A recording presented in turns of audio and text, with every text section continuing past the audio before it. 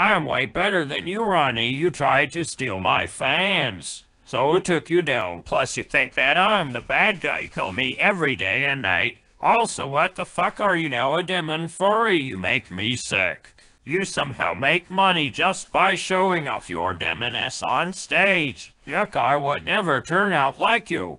You think you're real smart, just a big show-off. Blame me on something I did to protect myself. Every time I wake up, I always have nightmares. And every time I try to say I'm sorry, you never forgive me. It's like you don't even care about me anymore. I try to care about you, but it never works. We used to be friends and do everything together, but now you won't even bear to look at me or talk to me. It's like our friendship was nothing to begin with. Listen, I'm sorry for what I did. I'm sorry you think I'm the worst thing that's happened in your life. But my life was never perfect either.